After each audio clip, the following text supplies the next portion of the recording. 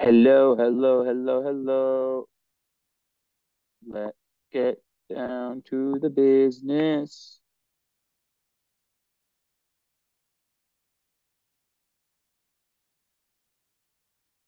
Hold on 1 second, sorry.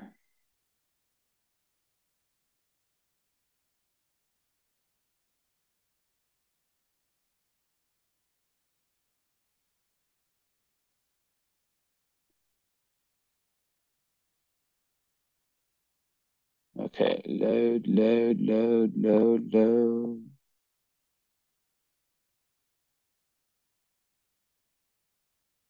Esmond, I just need to get one Instagram photo up.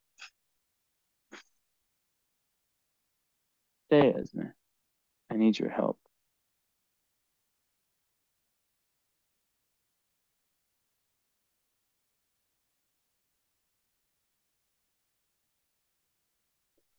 Esmond, that wasn't a good photo.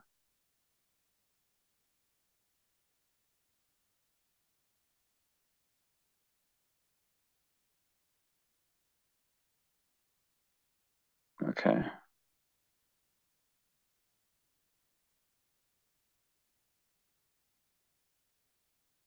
My fourth reading in a row. I'm on Fuego. Well, I just did a mini reading. All right.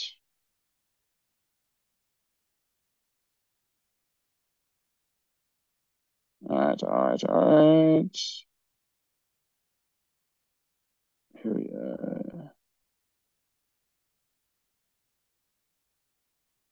Let's make sure the Wi-Fi is good. Okay. So, boom, boom, boom, boom. Okay, actually, Esme, I need you to look at this chart and tell me. Come here, you cat. Tell me what I need to look at, Esme. Esme, look at the chart. Stop doing this thing. Oh my God. Chiron. Thanks, Esme. Okay, that's what I do with Esme. So,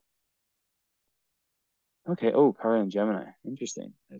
So, we have here the Leo ascendant. Ooh, Mars right on the ascendant. Damn. With the Sun and Venus. So a nice first house Leo human. And I'm actually gonna turn my camera off because I feel like closing my eyes and meditating. And I feel weird when I'm like with my eyes closing stuff. But I'll pop it back on. all right. So I see no air in the chart.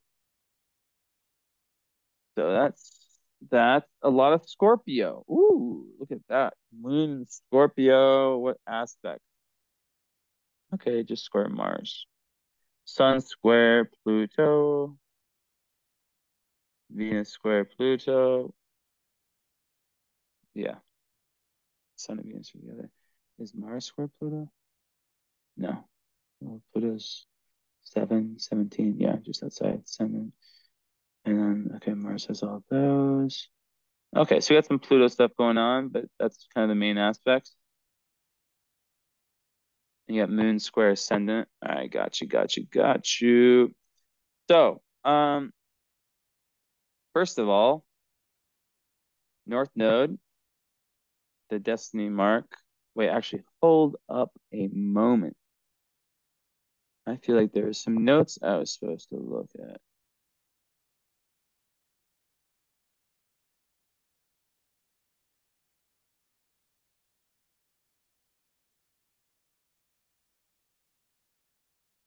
Uh, no, there wasn't. Good, good, good. I would have written, I always write down if I need to check the Instagram combo or whatever. So, all right. So, okay. So we have a lot of different types of energies. What's going on with Mercury square? Okay. So, interesting. So, the Black Moon Lilith in the 12. Hmm. All right. Well, first of all, you have your Sun square Moon. Um, basically, Sun in Leo, Moon in Scorpio, very, very different. Um, Obviously, Leo is about self-expression. It's a fire sign. It is, it's just very much it's the goals of Leo, and the fact that you have so much Leo, it's very different than that of Scorpio. Um, Scorpio is about, Scorpio moon individual is very resourceful, but very emotionally intense. There can be some, they're extremely sensitive, right? Extremely sensitive. Am I not sharing? Extremely sensitive. Um, and the fact that you're a Leo rising and Leo sun can pose a problem. Why, Jesse? Why? Well, your ascendant is how you essentially present yourself, right? It's like the vehicle through which you navigate life. And your moon and is the emotional undercurrent. It's like an egg. The ascendant is the shell, what people see. The white is the sun. It's your identity, who you are. And then the yolk, what runs the show beneath the surface, is the moon, la luna. So I think I'm gonna actually set my microphone up. I haven't been doing it, but let me do that again. I think I'm gonna go to me.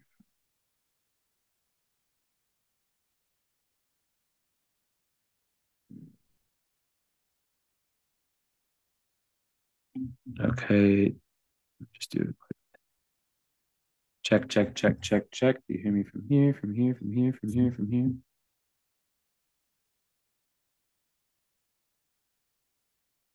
A little bit loud.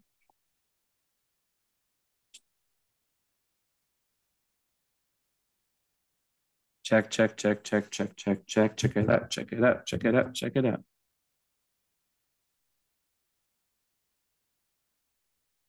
Okay, we're good. So yeah, anyways, it's just very, very different energy. So the way you come off Leo rising, um, it it makes the sun rule your chart, and the sun is rising, or it's right behind the ascendant. So there's definitely some difficulty there, because the way that people see you, right? The way people see you is going to be very at odds with your emotional nature. So people might see this, this fun kind of carefree Leo, but then and it's not that you're not that, but on an emotional level, a deep a deep underpinning, it's Scorpio, right? And like I said, they could not be any different, or like they could not be more different. So, um, that could bring up some problems, because you may, like I said, you may present in that I almost want to say like festive, like very Leo way, and then that's also who you are, like identity wise, but then underneath the surface is a Scorpio. So people, because the moon is not something, it's a yoke, it's not, it's the it's beneath the surface, is not what people can see.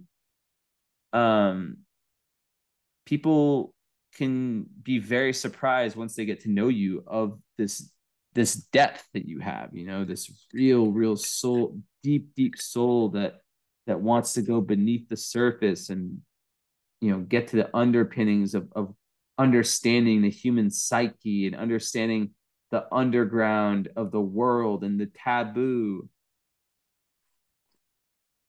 Someone who on the surface might not seem like they could be a Leo, like let's say if you were a Leo moon too, right?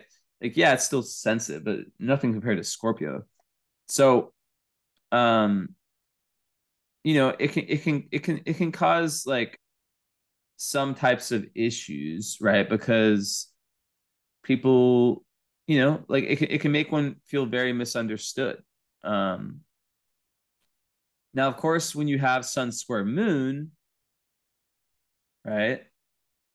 A lot of the times, not always, it speaks to divorced parents. Not always. Um, Oftentimes, it speaks to very different messaging received from parent A compared to from parent B. Um, so the key when you have Sun square Moon, right? Regardless of whether the parents are still together or not, is to understand that your path is different than both of theirs. You take, what you need to from both, but you're here to blaze your own path. You have Neptune square the nose. Interesting. So yeah, that's kind of a big thing.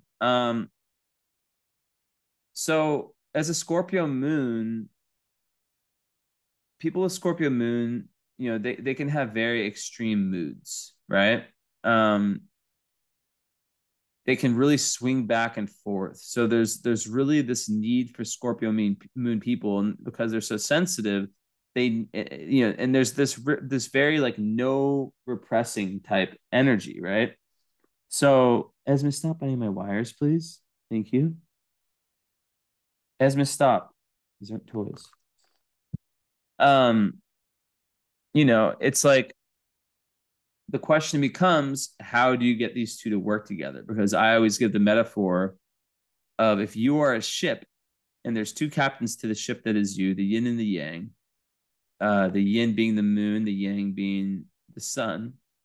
They're both going in different directions, right? And a lot of people who have sun opposite or sun square moon, they can, there's that need to feed both mouths, right? You have to feed both mouths. How do you feed both? How you feed the Leo and how do you feed so the Scorpio is a lot more obviously introverted.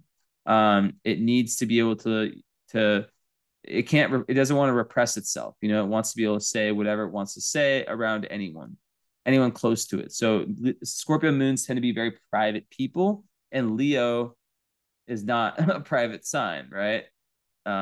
Opposite. So there is that need to be able to kind of have fun and express yourself, because at the core of Leo is the inner child. So when I see people who have a lot of Leo in their chart, I think, okay, this person is definitely, with your North Node in Aries, right? And South Node in Libra, right? I'm not sure how much you know astrology, but as a karmic astrologer, I focus a lot on the South and North Node. The South Node represents the karmic tendency, right? This right here, the been there, done that. It's not a bad thing. It's just like, imagine you've mastered an energy in past lives, and now you're like, all right, like what energy do I need to master in this life that I haven't mastered before? It's almost like the metaphoric mountain never climbed in past lives, right? So, you know, going from Libra to Aries, um, is really about going from the potential for codependence, right? The potential for having put too many of your by having allowed potentially relationships to kind of, I guess, define you too much, and because it's the third house, um kind of keep you away from higher wisdom and knowledge. So now with the North Node Aries, it's all about independence. It's all about being the captain of your own ship. Does that mean you're not allowed? You're not ever going to get in relationships? You're not supposed to be in relationships? Hell no. But it does mean that that there's a need to be to pick very carefully of who you get in the relationships with, right? Um, So, you know, one really good way to gauge it, well, of course, having the sun square moon, it's, like what can happen relationship wise is that there might be someone, let's say, who really, really covers you on um on like the Scorpio side, right? Let's say that they have all of this depth. Um, you feel like you can really express your emotions around them. But then they're not fun. They're not in touch with their inner child. They're too serious. The Leo part of you is the fun part. It's the part that wants to be a forever kid, right? Not on any immature level, but the whole essence of Leo is authentic self-expression. So what I mean by that is, let's say, as a creator, not creating for views and for external validation, the creator of your life, right? It's really through creative outlets, being able to really, really authentically find yourself, right? So if you think about Scorpio as the real energy, the realist energy, right? Because Scorpio does not repress. Scorpio is about shadow work. It's about death, rebirth, transformation. So it's about surrender. It's about allowing, it's about going into that darkest parts of our soul. And that's why a lot of Scorpio moons, sometimes they had like sometimes they were born when their mothers were like stressed out. I've heard Scorpio moons whose mothers literally admittedly like their mothers did not want them. It was like a mistake. um Obviously that's not how it is for everyone, but like, um there's an intensity there, right? So when it comes to that combo, um with that, the stellium in Leo, four of your big six are in Leo, right? So clearly in past lives, with your South Node in Libra, one thing about South Node in Libra is that it can acquiesce and be very indecisive, and because of that, not not get to know itself, right? Because it can sometimes be too much like letting the other person decide, or just like not like people pleasing, not wanting to rock the ship very much. So they might yeah, they might do things that just to make other people happy, right? But it doesn't really make themselves happy. But Scorpio is so real, it's so real. It does not repress shit. So part of the issue with that could be that in life, you're not going to make everyone happy. And that's kind of what it's okay to be selfish in this lifetime. And I say that a good amount when I see charts like this, because, you know, as most of my clients are empaths, I've noticed, right? Um, and it's just really important in this lifetime, like self-definition. Self-definition that comes through experience of independence. So the way Leo works with Sag is Leo says, I want to, be my own creator. I want to be my, the creator of my destiny. I don't want to do the Leo South, the Libra South Node thing, excuse me. Um, I want to do the Aries thing. So yeah, the way they come together is understanding that there's going to be a part of you that needs to kind of retreat from people and have alone time and just kind of be in your own energy and your own bubble and kind of regain like that and that privacy. But then there's another part that needs to be, that inner child, and connect with that, and then through that connect with one's own creativity. And that's why you have so much Leo energy in this lifetime, because that's been held back in past lives, right? um So the best way forward with this is to go, and you have Pluto on the IC like I do, so whew, that's a tough one. But yeah, the way to go forward is to to really do the deep shadow work that anyone with the Scorpio moon does. Usually there's like some crises early on in life, and it's in the fourth house with Pluto. So Pluto on the IC right here. Is it where the yeah. So that by itself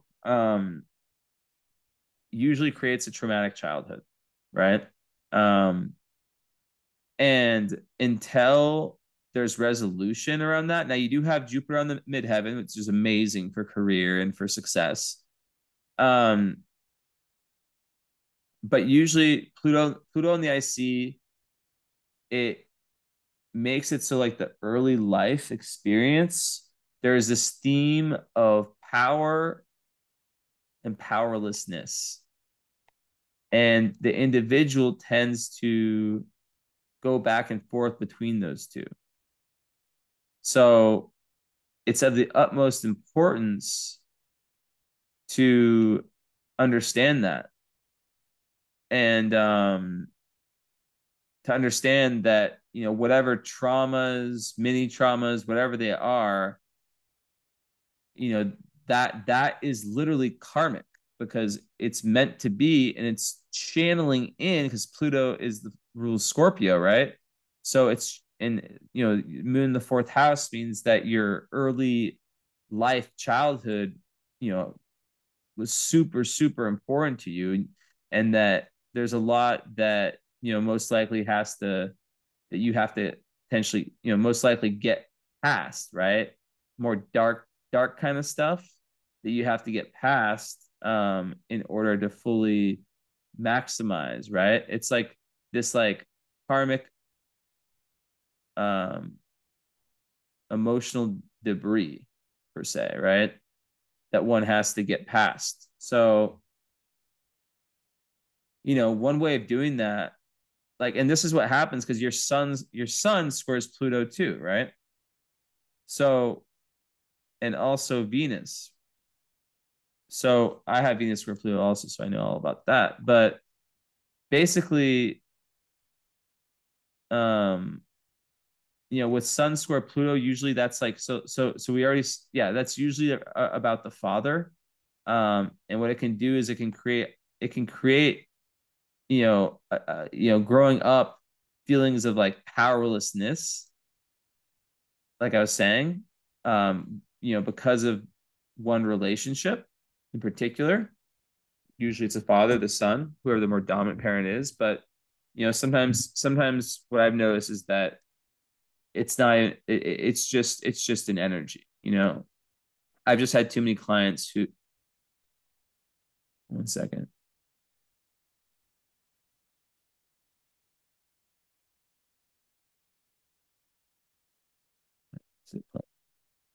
Just load it.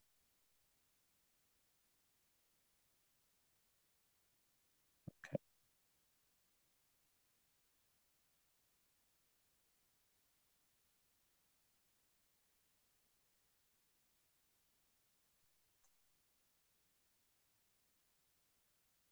It's actually yeah. So there's definitely an energy there that can be quite difficult. And there's a lot of surrender that's needed when you have something like that going on, right? There's a lot of surrender, and you know, Scorpio, Scorpio energy, right? Pluto square Sun, Scorpio Moon. That makes you a very Plutonian person, and Pluto square Venus, right? But what can happen, I see this go different directions, right? Because like Pluto, Sun square Pluto makes you very, very resourceful. But what can happen sometimes is that people can become like, if they don't heal, which is why it's so important for you to follow that Scorpio moon path, they can get caught in these ego conflicts, especially in relationships, because you have Pluto square Venus also, right? So that can make it so a lot of like the potential childhood trauma can come out and be projected into relationships onto the partner. I'll get into more to that one a little later, but um, it definitely the Sun square Pluto just it can create ego conflicts and that like that feeling of like agitation coming up when one's not feeling like they're in control, and it can make relationships just like this battleground, until that deep soul healing. And that's why you see how it all is like aligned, right? It's like there's that energy, right? There's that Pluto in the IC, which is karmic. So that means that like the parents that you have in this lifetime were your parents for a reason. And I read some beautiful texts lately speaking about how sometimes souls that love us incarnate as sacrifices, right? In a sacrificial way to be agents of change in our life, even if they are the bad guy and we have a bad relationship in this lifetime with them. So you see how Pluto on the IC creates whatever circumstances there were early on, which then forces this Scorpio in the year Scorpio moon. So it makes one probably early on in life have to really like either like push away, and that can lead to like all kinds of power struggles and relationship, all kinds of internal crises, the journeys to the underworld. That's a good one, right? Where you really see the darker side of life until that transformation, that real letting go and surrender comes. So like it could be really difficult for people with Sun square Pluto to truly lose control. I know some who have done this successfully, mostly guys, men I've seen with this who aren't spiritual have this like obviously not all of them, but I've definitely seen like major control freaks who are just like power hungry, right? I'm not saying that's you.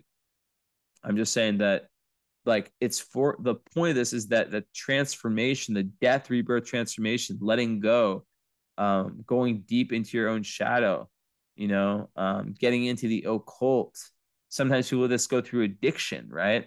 But all of that journey, and that's why I always say do not have shame when you have these types of tough aspects, because everything that happened is meant to happen, right?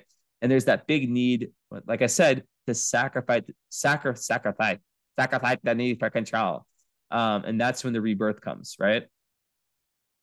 And there's a lot of suffering that can come out with the Sun square Pluto. Um, but one of the best things about it is that with that Sun square Moon, you powerhouse, especially with Jupiter on your midheaven. That's a chart of a very successful person. But of course, these aspects take time to work. So some people with this, it might be after their Saturn return around 30, 31, that they really start to feel their success. It's different for everyone. But being able to challenge this real scorpionic Plutonian intensity and determination into hard work, and finding a work that work slash dharma, what you do with your time, that really, really, really gets you in touch, right? That's why Plutonians are such good psychologists or therapists or coaches or whatever, right? Um, but it makes someone very, very, very intelligent when it comes to understanding the human psyche. So the fact that this is all first house energy with Leo, right? It's very, very, that's Aries, first house. So that would give someone a very strong identity. Um, so, you know, um, there definitely is that sort of need for that true letting go, right? Um, that true letting go. And it's not easy. It's so much easier said than done. The whole idea of death, rebirth, transformation. I talk about this a lot. Like it's so much easier said than done, right? Like those three words are just like, okay, cool. How the fuck do I do it? um, so when I look at the chart, I'm like, all right, a lot of it has to do with going into the past, um, going into the past and really, being honest with what it represents. Um, that is, the key. And like anything from regression work to, anything like that. But like the whole point is that I feel like as a healer, um, as a healer, you are meant. And when I say healer, I say this for every client. Like, it doesn't mean you're meant to be this. Like, that doesn't, like, I believe when I say healer, someone who is capable of, who's healed themselves, or, it's an ongoing journey. You go, ups and downs, but who has learned a lot through their own healing journey that they can pass on to other people, even if it's their kids, friends, whatever. Making the world, you heal yourself, you're able to help other people regardless of whether you do it for your job or not, right? So I just want to make that very clear. Um, but yeah, all this first house Leo energy is super fascinating because you have Mars rising, like exact degree. I can't think of when I've seen that. Um, so when you have that, it definitely creates something. It creates a very assertive person, someone who's able to go out and get what they want, ask for what they want, and with the fact that yeah, I mean that's like where you want that energy, right? That's where you want um you want your Mars rising 100%. And and then the sun and Venus are not far behind, but it just creates a lot of energy. So once again, Mars rising people definitely need to work out, and as a Scorpio moon, there can be that tension that's that's kind of hidden and unconscious, and you have moon square Mars. I am telling you, something where you're able to sweat, like a physical outlet, and literally your vertex is the sixth, like you would benefit so much from that if you don't have that already. But I don't know. I'm not going to guess if you do. Like, it's so hard to guess. Um, but another cool thing about that is that there's that real drive to express your individuality. Um, but sometimes, when you have a Leo rising, when you have a Leo Mars rising, um, it can that fiery energy can come on a little bit strong for some people at times, right? So there is that need to learn how to kind of you know make the message, I guess, not so intense, like, yeah, not to where it's like not for your greater interest, right? When it's like having a negative effect, that's not good. But also with there's a certain bluntness and a certain daredevilness that comes from that, right? So I think when you have that much fire energy in your first, there's that need to kind of like really really feel into like decisions, before you make them. um but it's a complete go-getter energy, like complete go-getter energy. And having the sun 7 degrees behind the ascendant, you know, in Placis, that would be a 12th house sun, and Venus as well. But in a whole sign, what I use, it's first. So I'll talk about both. But either way, your life is, like karma is playing a massive role in your life. And it's in these dark spiritual realms, the esoteric, anything that goes really beneath the surface, that's where you truly find yourself, right? And on the subject, but like Leo, like a first, the sun, it's 7 degrees from the ascendant. You're born 6:31 a.m., so right before sunset. There is that energy too, just really wanting to, really needing to make your own way in this world. And like once again, with all that Leo in the first house, um, you just have to think like telling you, your South Node is Libra. That is the ultimate South Node. Third house, it represents like because of relationships in past lives, it held you back from experiencing the full, um, you know, like essence of your independence, right? The full essence of your independence. So, it's important to know that.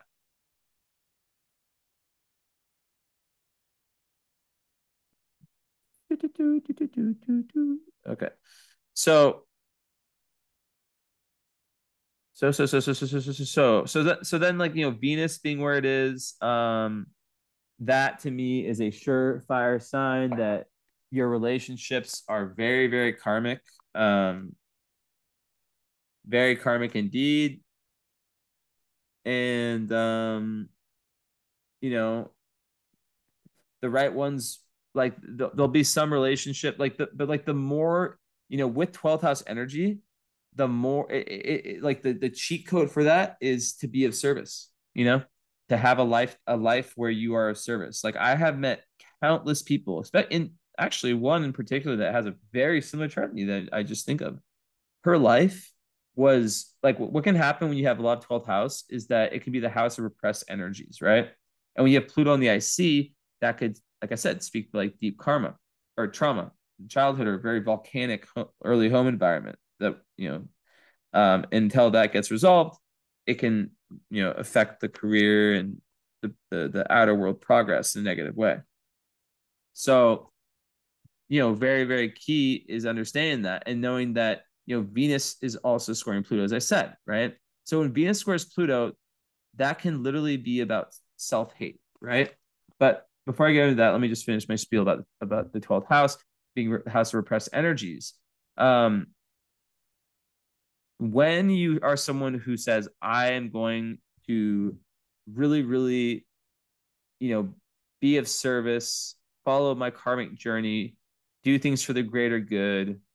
So with this individual, right, her life was just like, because it can make the life feel like it's just like a cycle of meaninglessness at times, right? If because the life is really ruled by karma and a good amount of fate. Not that everything's fated. I'm just saying that there's a good amount of, there's a certain direction you're meant to be going, right? Of course, it's towards that independence, towards that higher learning, towards that real understanding of truth. And we'll talk about the fact that Neptune squares this in a sec, and what that means for your karma and how I see the chart. But um, when we look at this here, we see that um, these energies can either be really strong or they can be weakened, because when you grow up with 12th house energies, they're weaker energies in the immediate environment. And a lot of times they can get shut down. So there's a real need, a real bravery that's needed to go in and reclaim these energies.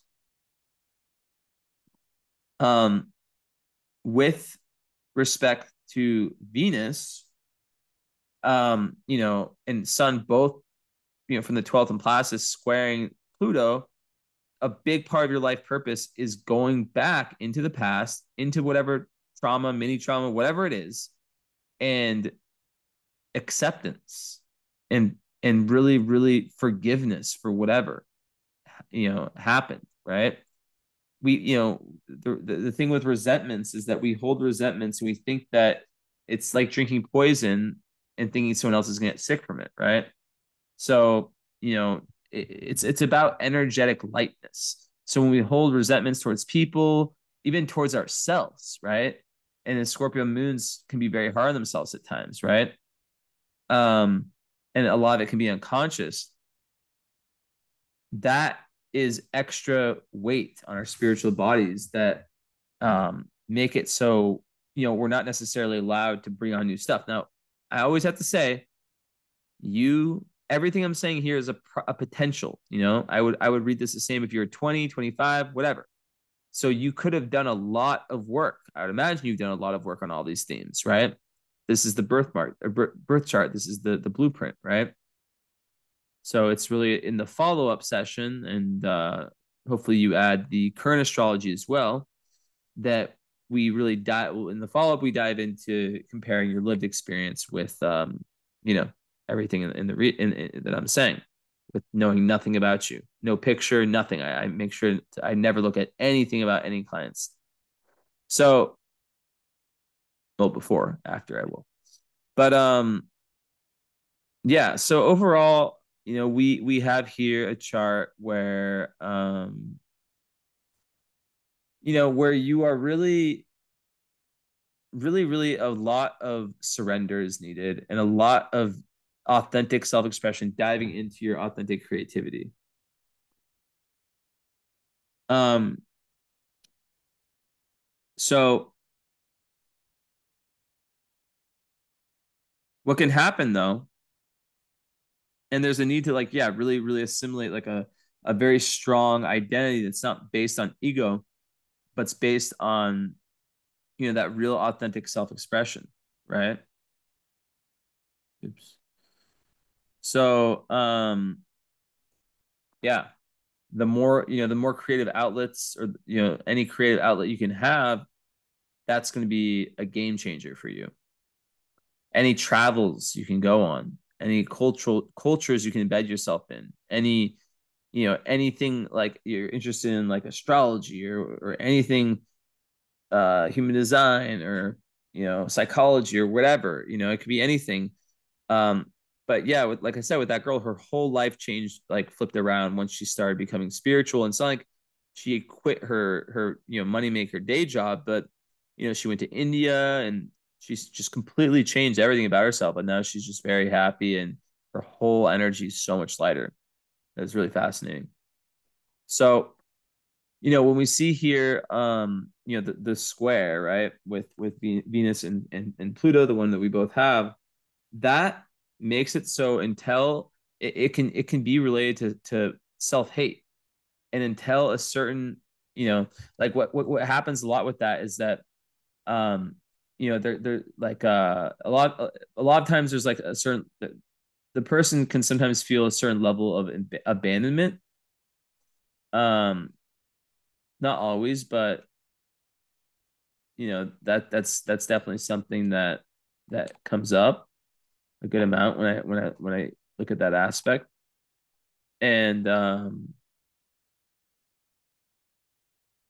yeah, it's just like it's a tough one. And did my camera just turn off? No.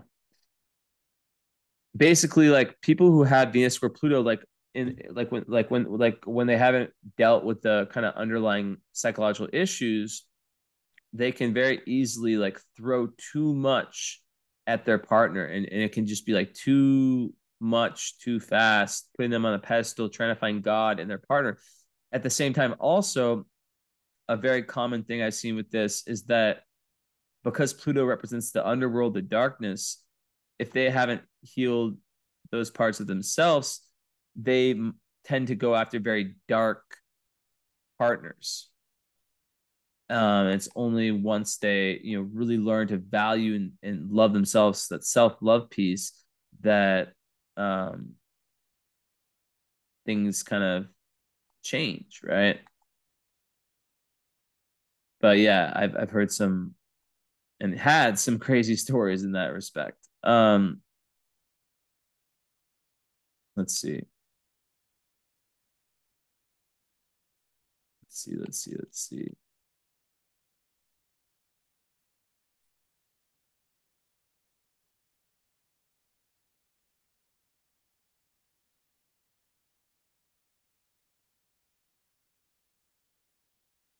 Hmm. So yeah, I think with that aspect, I've just seen so many ugly things happen. And what happened, the core of it is when the stuff from the childhood is unresolved, right? This whole house right here, people have relationships that mimic, who have Venus square Pluto, that mimic this Pluto IC. So it's annoying, right? But it's like, and perhaps you've gotten past this, right? It's usually, I think, from my experience, most people like around your age have gotten past this, but there can always be inklings. But what can happen is like power struggles in relationships, manipulation, this deep fear of being abandoned, this deep fear of not being worthy enough, that um you know go to extraordinary lengths to keep that person, quote unquote, per se. So yeah, it's not it can really lead to some ugly situations. But yeah, like as you can imagine, like once someone with that aspect, really values themselves, then it changes everything.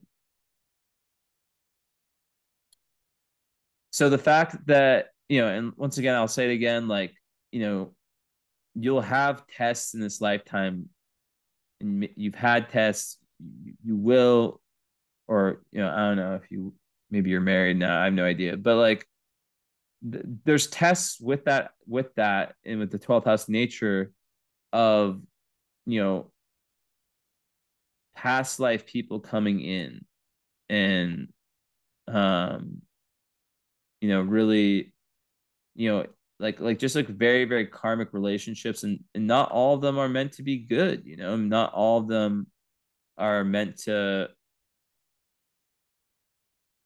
yeah, to really like some of them are meant to stir things up. And yeah, like I said, like once that real value of self is there, the individual knows what they deserve, knows you know what they're kind of, they're not interested in anymore. And then they develop the strong boundaries needed, and they know, okay, like what the fuck, and then they think like, what the fuck, like how was I ever like that? And trust me, I have those experiences. Like I was like that. And sometimes it just takes that one really solid relationship. And for a Scorpio moon, like I said, there needs to be that full disclosure, um, that ability to just talk about whatever subject, however dark it is, to not have to hide anything, just pure loyalty. Scorpio moons can be the most loyal people, right? But they need it back. And if you mess with them, you won't be happy. Let's just say that. So, kind of more on the relationship tip. Well, actually, yeah. I mean, it just goes with what I'm saying. Like your Juno, which represents kind of your ideal partner and like a marriage type scenario, is Pisces. It's in Pisces eighth house, so it's very linked to someone who is deeply empathetic, and Scorpio and Pisces go really, really well. But someone who is also going through this transformation, so a very like spiritual relationship, a very close, karmic relationship, is the best, right? I mean, obviously every relationship is karmic to an extent, but you know what I mean, like something that's really, really on an energetic level, very romantic, very deep, potentially even dramatic, but that's not like obviously what you're asking for, but like, something that, um, something that's not, that's not your everyday thing. Um,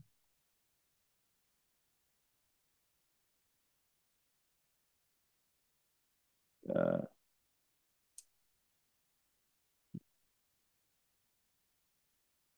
like real like spiritual union, two souls becoming one, that kind of energy, right? But then that Leo energy, it definitely needs the fun. It can't just have the really intense deep water, it has to have both. Or, and I would never say you have this is the only sign, or the, like I would never say that. I think any two charts can be together if the souls love each other, the transcend the charts, So interesting. So your vertex is on your Neptune, but Neptune's square nodes. So I really care about squares to the nodes because they represent skip steps.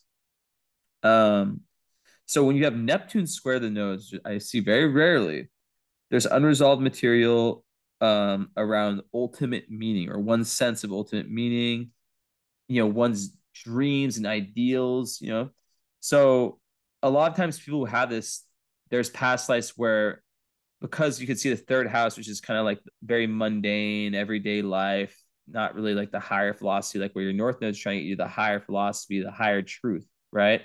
The truth you were lied to in past lives, and the nature of those lies, right, um, led to like disillusionment and loss of meaning, right, and even despair.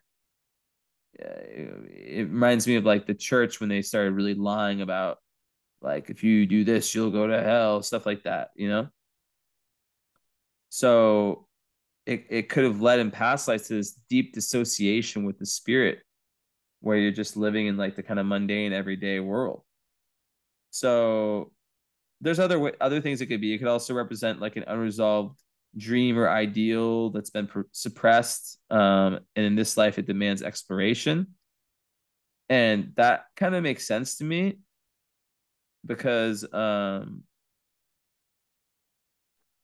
fact that Neptune is conjunct the vertex, which is like a very faded point in the sixth, that literally could be someone like Neptune six has people like myself and um, are people who just like it's so fucking hard for them to do the matrix day by day grind, whatever you want to call it, just like the rat race. I don't know, where it's like they want their day to day to have a profound meaning, especially the Scorpio moon.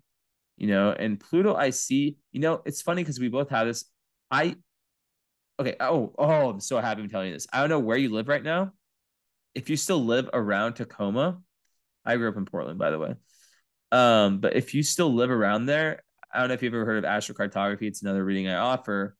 Um, but you would be living close to your Pluto IC line.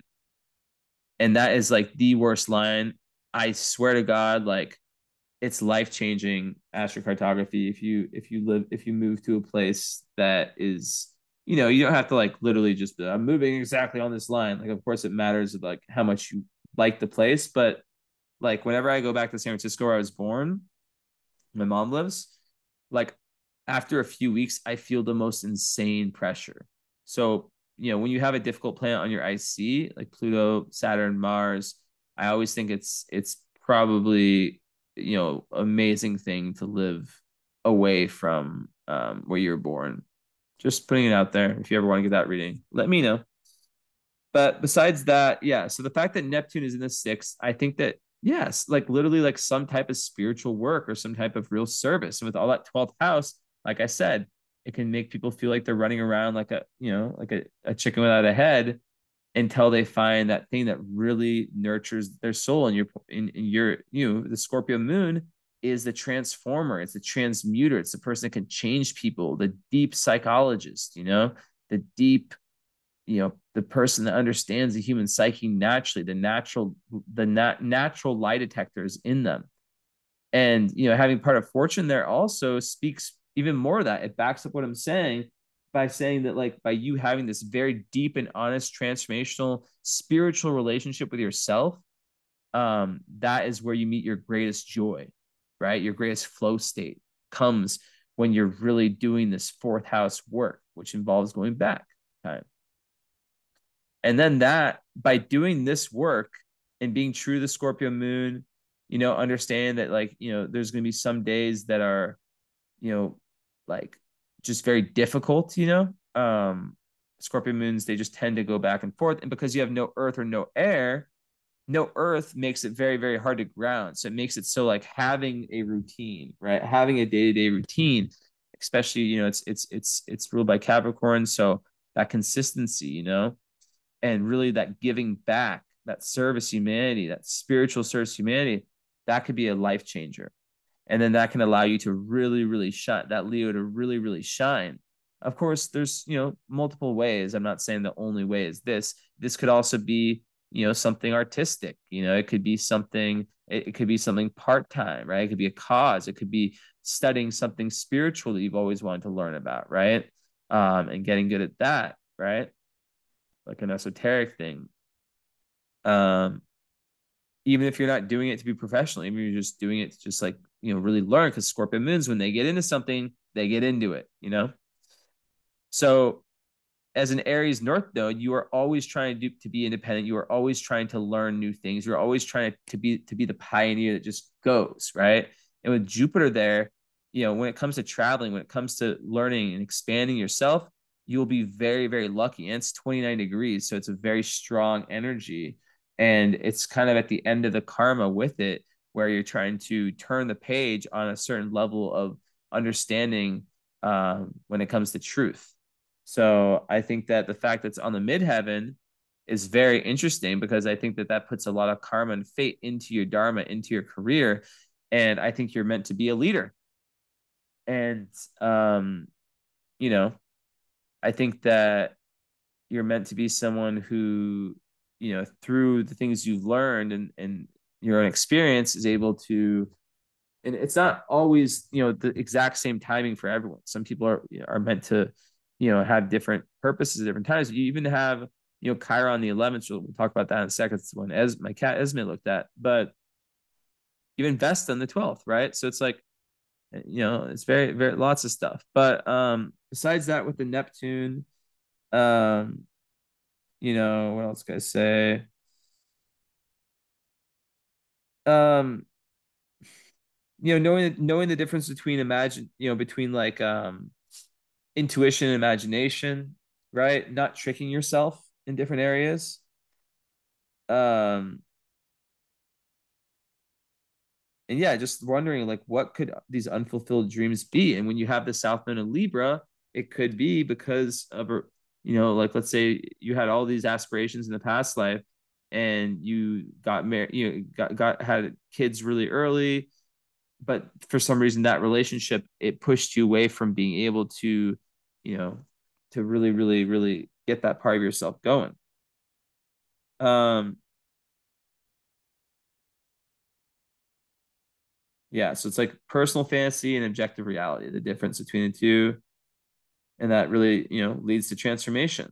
Um, so yeah, a lot of people with that square, they feel like they've lost their spiritual way, and if they don't, do something in this lifetime, they can just kind of wander in that kind of meaningless cycle of kind of despair. Some people with that, can get addictions, drug addictions, or any kind of like, anything similar to that.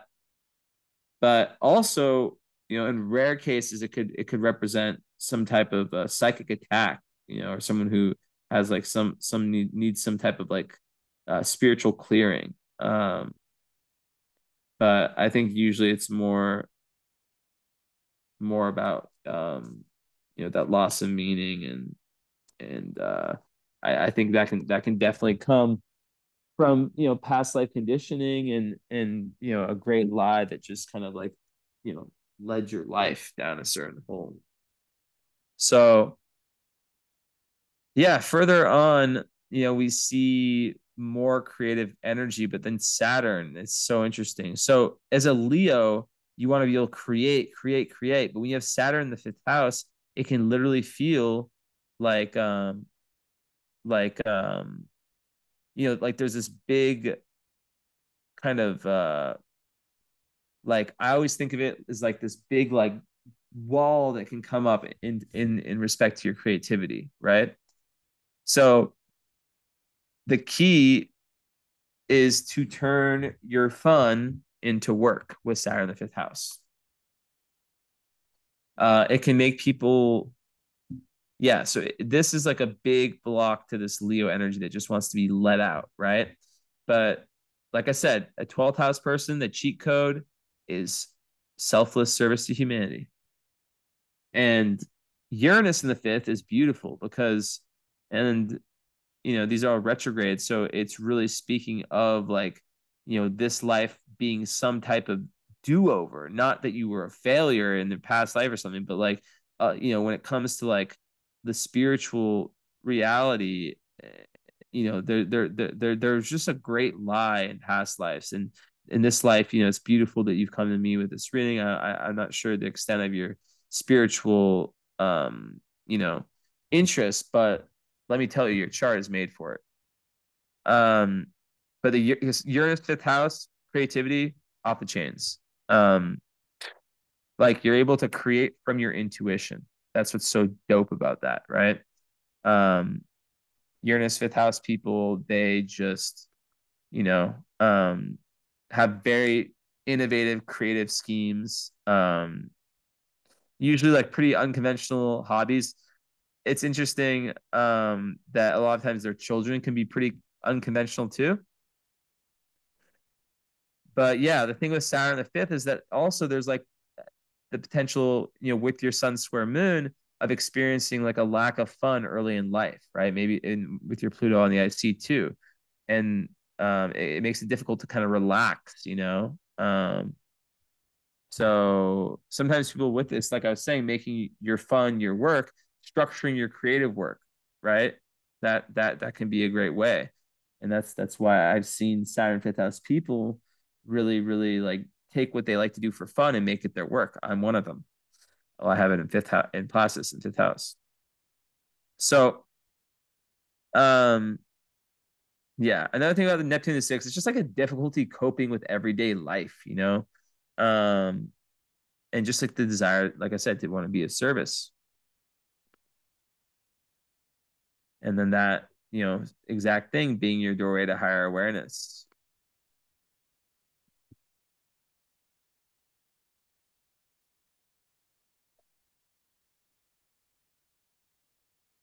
So, yeah.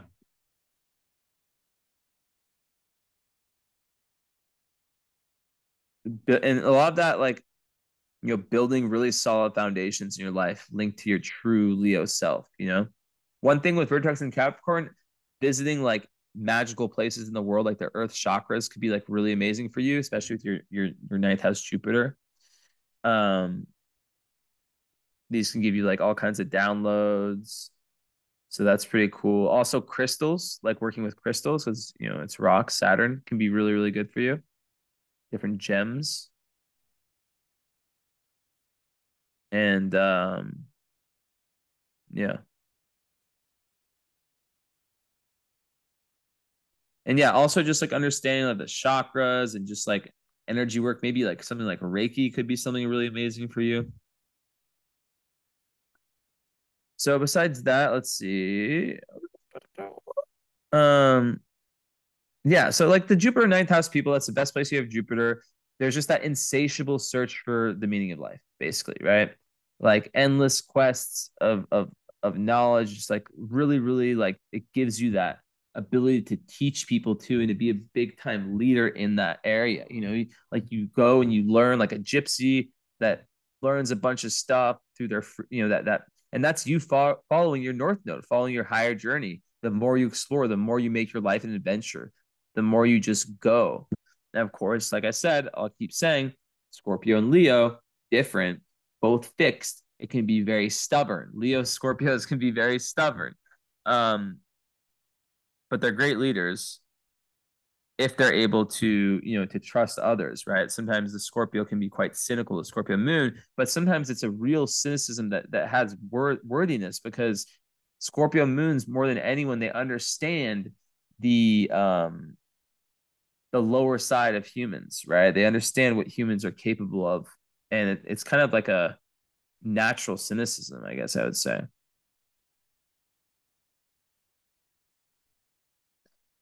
So, um, also midheaven and Taurus, like I have this too.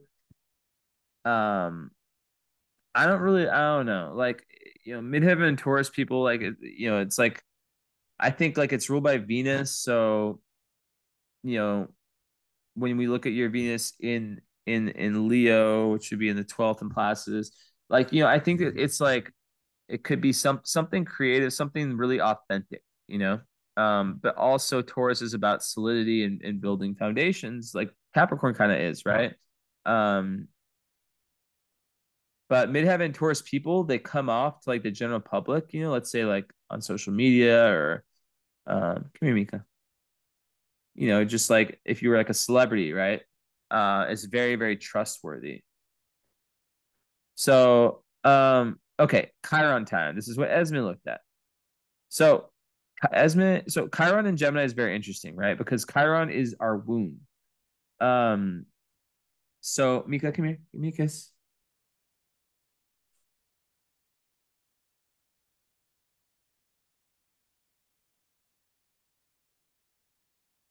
Mika.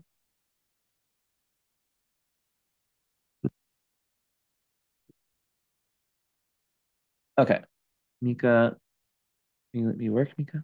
Okay, so yeah, Chiron and Gemini in the 11th.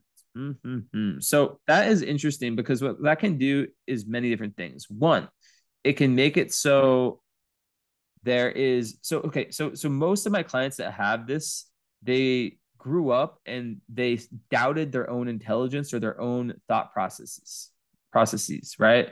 A lot of them were very ahead of their time growing up and had very different types of philosophies than the average.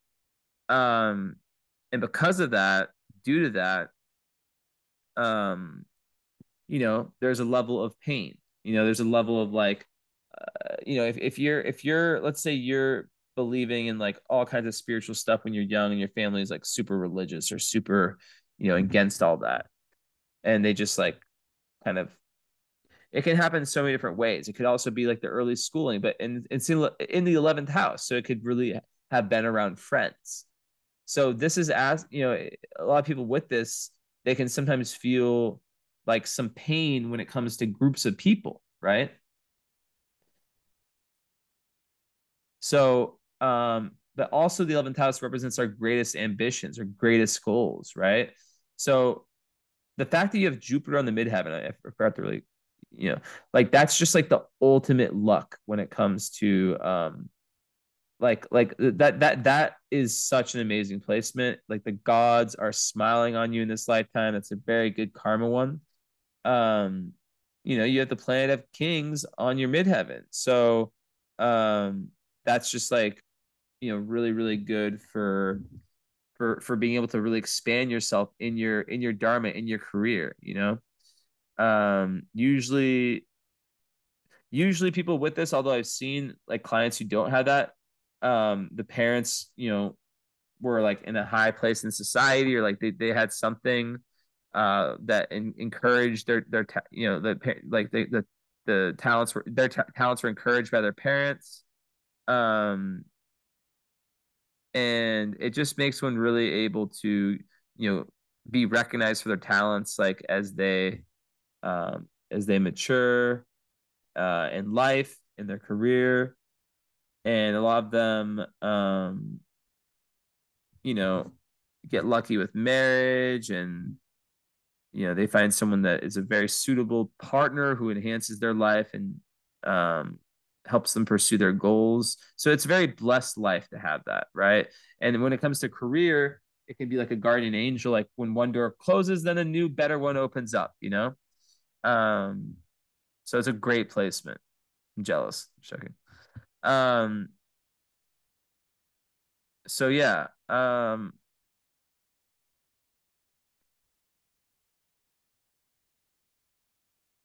Yeah, it's good for leadership too, and good for being able to inspire the masses. So it's beautiful. But okay, so the Chiron, there can be pain and difficulty, like letting oneself go around people. Letting oneself go, truly, truly go um, around people, and really just like be themselves, right? There can just be some difficulty there. So and just like pain, maybe like from high school or who knows when, around that very thing, around just letting go. And maybe there's like some embarrassment that happened, or being bullied or something like that around the thought, how they think. So they're meant to, you're meant to align yourself with other wounded healers, which is Chiron is, right? Because pain is experienced in groups, right? So it's good for you to be with other healers, teachers, people who you really connect with on that soul level.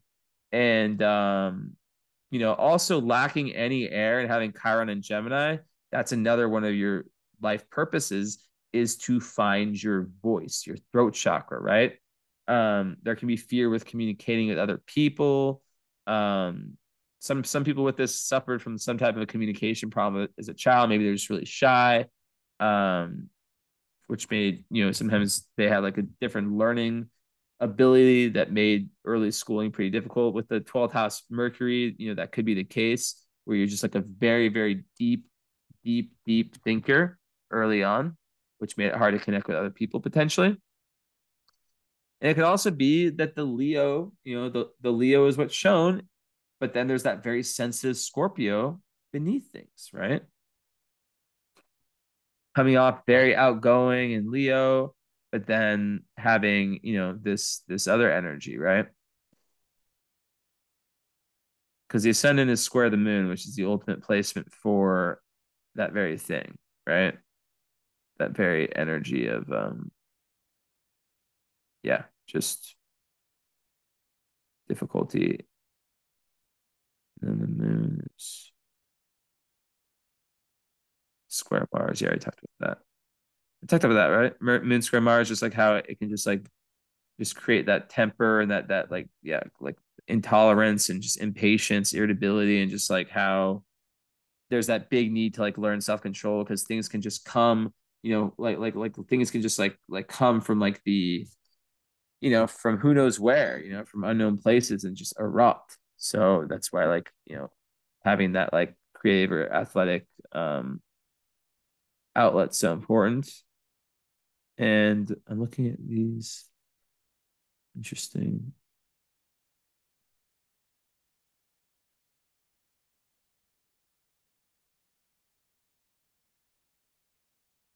Hmm. Well, anyways, so Venus. We'll talk about that after. Well, I guess Venus and Leo. Yeah. So with the Chiron, you get the point. It's like learning to trust your voice. And when you lack air in your chart, I already talked about lacking earth, right? So the best things you can do is hike, get in nature with air. The breath work is really like the game changer. And just knowing that, like, you need to feel like, do like go the extra mile, like, to have like a routine. And if you're not perfect, you're not perfect, right? Like, I try my best. I have no earth. And for me, running and listening to electronic music is the best thing ever for me, right? Do I do it every single day? No, I'm not gonna run every single day. But like not drinking alcohol for me, very rarely. Things like that don't throw, like, some people, like, just don't get, like, you have this ultra creativity, right? Sometimes very creative and sensitive people, they lack, in that area of consistency, in that area of earth, right? Waking up, the way I've kind of grown up to think of, or I've kind of like taught myself to think about earth, is people who can just wake up each day and just be like the same version of themselves, like robots. Not bad. I love my earth people, but, like, it's amazing, like, especially if you have like a job, like, like I literally have days where I don't want to say I can't get out of bed, where like I just can't be in public. I just can't be around people, because my energy or just something is just so, so like, it's just like I'm so introverted. And then I'll have days where I'm just like super chill. So it's just, that's kind of how life is for the non-earthy. It can be very up and down, but we're more creative and fun or interesting. Not, I mean, there's a lot of really interesting Earth people. I don't want to like compare it, but you know what I'm saying. So yeah. Okay. So with your 12th, the House of Press energies, like I said, um, also like doing anything artistic is huge. Anything that gets you in touch with other realms, anything spiritual. the spiritual relationship with yourself is massive in this chart with the Scorpio moon and the Pluto IC and all this 12th house. Like it's a must, you know, spirituality is a must for you. And like the amount you can gain from it is so crazy in a good way. So then you have Mercury in Cancer. So that means that you communicate in a very emotional way, right? Um, there's an emotional undertone to the way you think and you communicate. Um, you can really, yeah, communicate emotional issues and also family. It makes one, you know, really want to speak with their family, but also like, yeah, have deep talks, have deep communications. And you know, it trines your moon. So you know, that trine with Mercury and Moon, that is really, really good for being able to communicate your thoughts and feelings. So it kind of helps make up for that lack of air and it creates a level of charm. Um, and being able to mix your heart, your moon, and your mind when you make decisions. But it's in water, so it's going to be more, you know, there'd be more of a tendency towards emotionally potential for emotionally led decisions. That's why it's really important to kind of like you know, hold the horses and take time before decisions. Because you do have some squares of Jupiter, like your Mercury squared Jupiter, which can make one what I call I have this too. So it's I call it um Superman, Superwoman syndrome, where you can just have all these ideas, all these plans, and promise all these things, but not be able to keep the promises, even if your intentions are good. It's like I'll give you an example from my life. I started a subscription service on IG, and I genuinely, full heartedly was like, I'm going to make this the best subscription on IG. I started doing the current astrology every single day, and then after a few weeks, I was like, I just can't keep this shit up. I started having one of those days, and then like now I'm just like I told people like you know you don't have to stay signed up if you don't want to, but like I just cannot be consistent. What was that noise? I just heard the noise. Mm-hmm. Hold up. Okay, it wasn't that. So yeah, basically with Black Moon Lilith conjunct Mercury though. So this is really important. Black Moon Lilith and Cancer. So Black Moon Lilith is your like where you beat yourself, and it's conjunct Venus and Mercury. So with Mercury, right? Um, it can basically Black Moon Lilith and Cancer. We start there. It is you at your worst, basically. You at your worst. It's not a planet, so it might not even be something that shows up. It's you when you're vibrating your lowest, right? So in this case, back.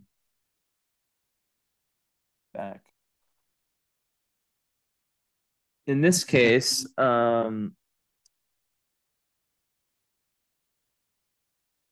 you know, it could be like Black Moon Lilith in Cancer can be run like you know playing victim, running away from you know not like being afraid of being vulnerable.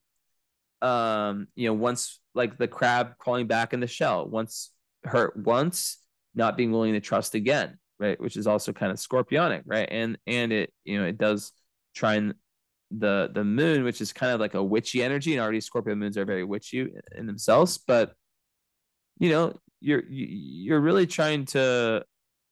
I just said this last reading, but you're trying to become your own guru in a sense, um, because this um, Black Moon, Lilith, and Cancer.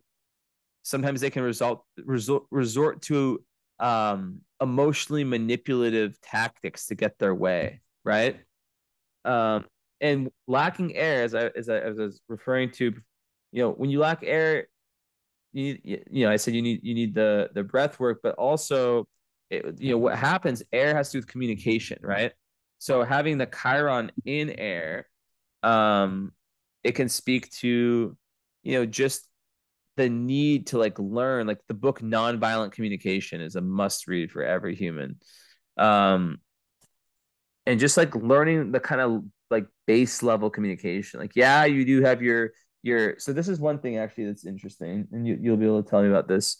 Um, basically your south node is in air though. So what I've seen sometimes is people lack an element in their chart, but then because they had their south node in that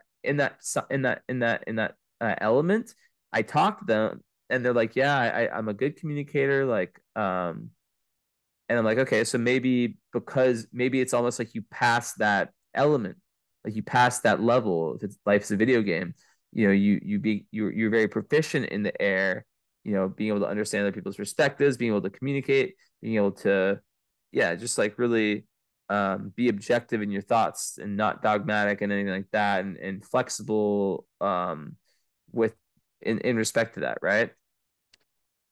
So it could be that, but oftentimes, with a Cancer Mercury conjunct Black Lilith, it can really make someone able to say the things that hurt people the most. I made up the quote that the Scorpio stings and the Cancer pinches.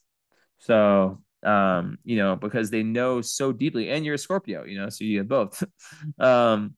But knowing so on such a deep level what will hurt someone on a deep level, um if triggered. So that's why that balance is needed, right? That balance between triggering statement.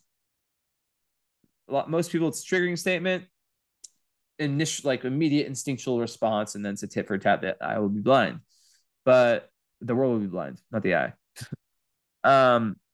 So it's about the neutral mind, which comes from like meditation, from yoga, from whatever, to be able to feel a mindfulness, really like having that in your life, Nico. So, yeah, being able to take in that energy of what someone might say and have that spaciousness inside yourself, right? So that goes to the whole becoming your own guru thing, and that can be a life changing thing right there, right? So aside from that, so Vesta's in the 12th in Cancer, right? So that's in the 12th. I see that with all my clients because it creates a commitment to a spiritual path, the spiritual values, a spiritual way of life. And in Cancer, that creates a lot of commitment to your family of origin, or your family that you build, right?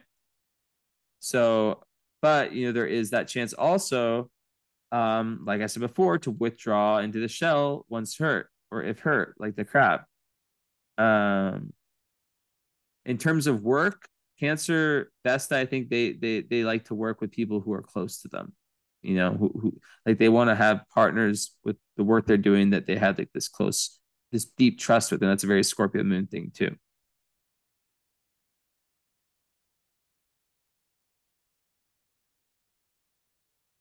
So okay, about love stuff a little bit more, like Venus and Leo, obviously.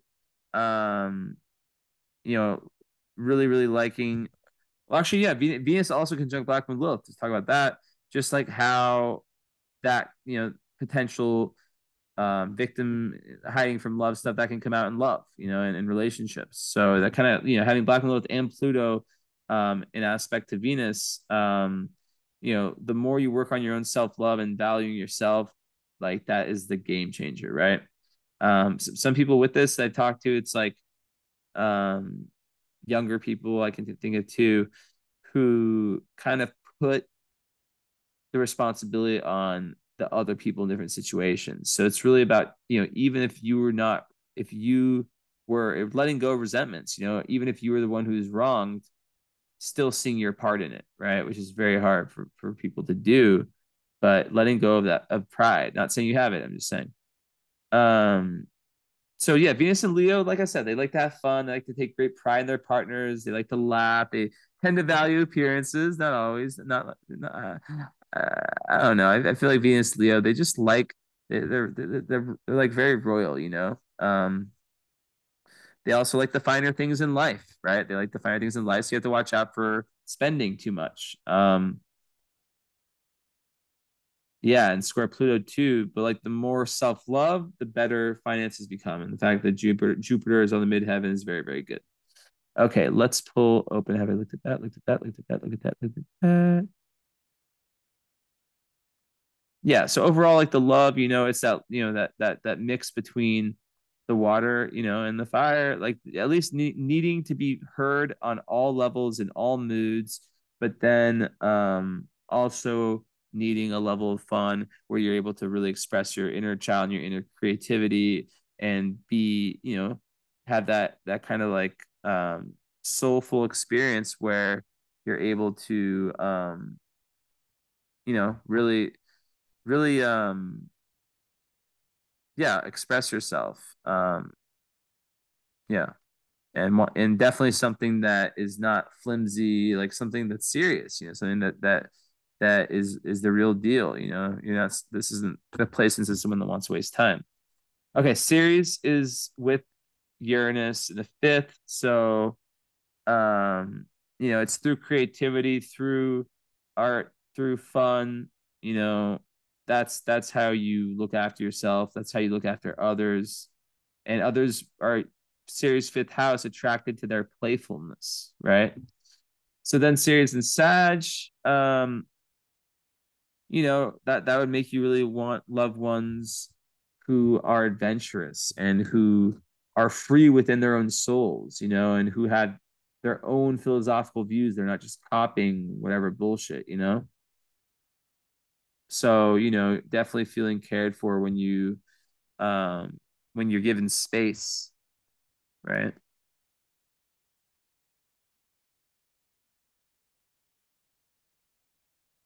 And then your descendants in Aquarius. So at the end of the day, like, that could speak to an unconventional type of relationship, kind of on my point of like also really want, the need to kind of move away from that South Node in Libra towards that North Node in Aries. This would really complement that, where it would be someone or a relationship that, um, you know, gives you that sense of real understanding and real um real spaciousness, right? All right, let's look at this.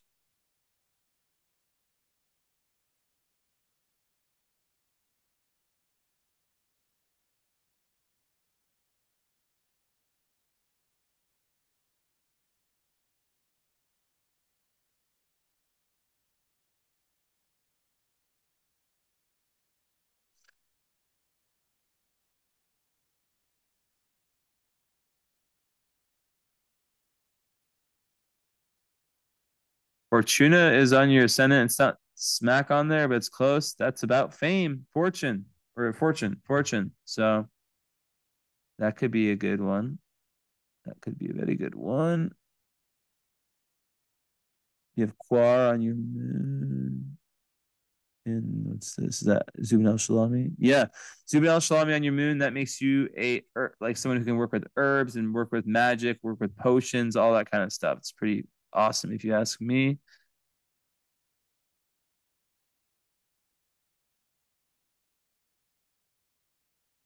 And then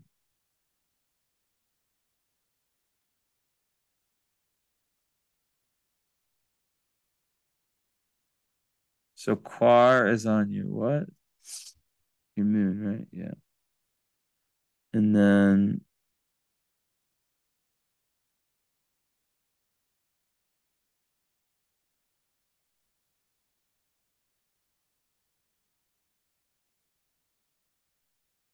Mika. Mm, okay.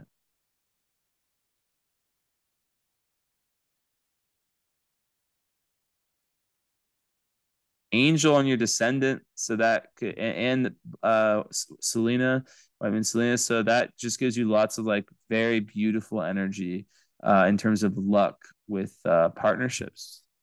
But then you have Nemesis on your Venus, so it could also kind of be like love hate in that respect. But once again, everything, the most important thing about your relationships is the self love, going back into the past, doing the death rebirth transformation, all that stuff, really facing the music in a very honest way, and then everything gets transformed.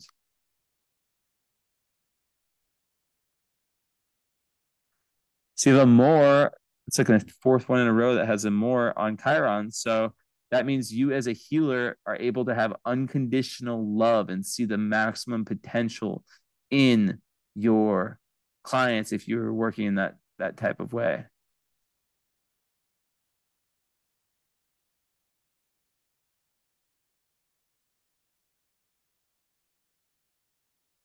Yeah, Fortuna is actually like kind of smack between ascendant um and sun, but also ascendants with Mars. So it's kind of like, you know, could be hit by, well, yeah, all three kind of. So Fortuna could be one. So I don't know. Like that could be, and the fact that you have midheaven Jupiter is another amazing aspect. So there's chance for something there. Success. An angel on your descendant. That's beautiful. Zubin El Shalami on your moon. Yeah, that's some magical. That's some real. And then you have the asteroid of intuition Quar on your moon. So that could like literally like you know, it really represents like the most primal impulses, but also deepest fears, but also innermost hopes, right? But also can be linked to like painful experiences. But it really is like about like our spiritual development. So it's a very spiritual one. Um, so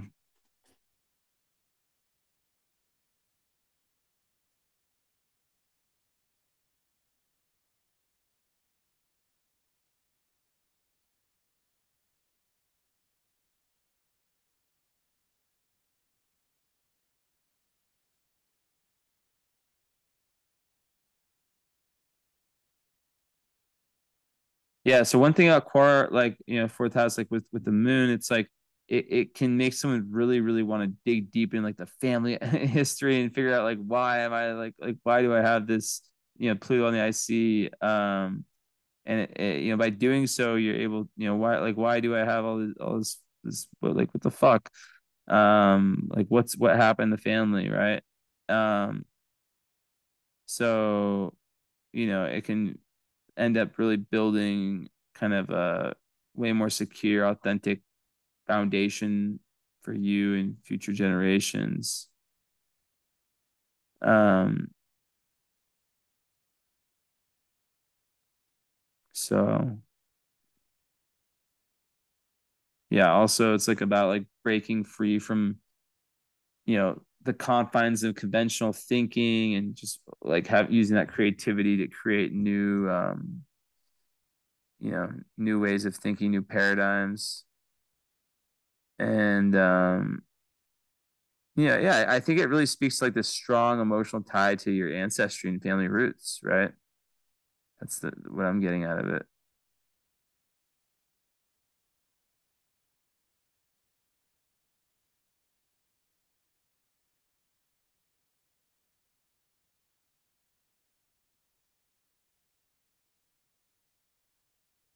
Where'd you have Palace again?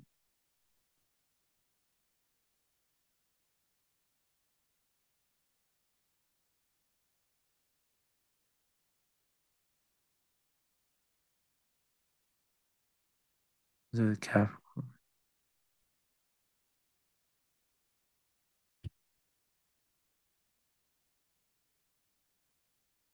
No, it was in Aries, right?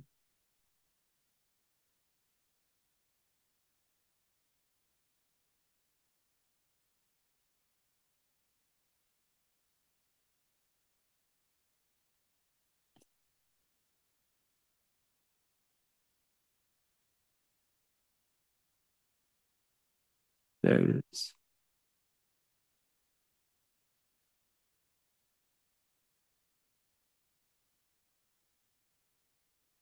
Yeah, so it's the Scorpio. I didn't really talk about that one. Yeah, so that just gives you like this real ability to see through people's like BS and facades and really understand like what gets people going on and like motivates them on like a deep, deep level, very like natural psychologist, natural BS detector, and really good for um, you know, when it comes to strategy, um, really like using your ability to get to your like intuitive spiritual intelligence to get to the bottom of things and then be able to strategize with your life in that way.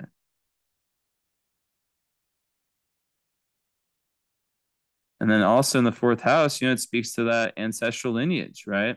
And how they're like you can literally, if you can channel that, you can get like such great intuitive knowledge, from the bloodline. So like, learning about like the family history and whatnot could be super, super, super, super, super important.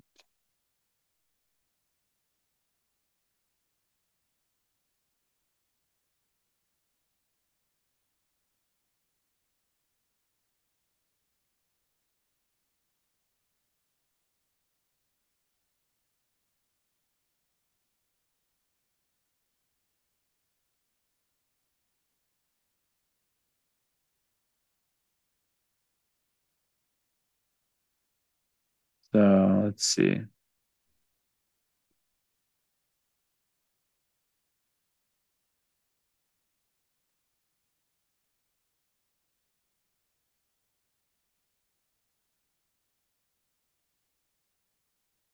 So yeah, beautiful reading. I I don't know. I could probably do another one. Would that be a record? 5 and a 9. One of them was like a mini reading, but it's still like close to maybe an hour. Um, what was I gonna say? Oh, yeah, I was gonna look at one thing.